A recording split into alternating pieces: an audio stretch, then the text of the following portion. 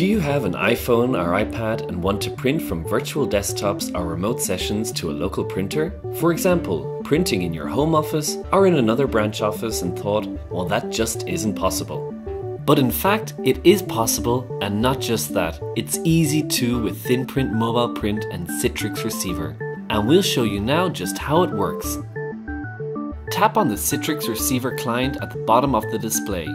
What you can see here is the Citrix session and the Citrix desktop. Open a PDF for example, but you can print any file type from all applications. Tap the print icon and the print dialog box appears.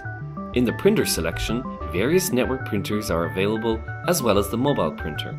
Select it as your printer and then simply tap on print. A push notification appears. Tap on open. Now the ThinPrint mobile print app launches. Your print job is ready, so tap on print now.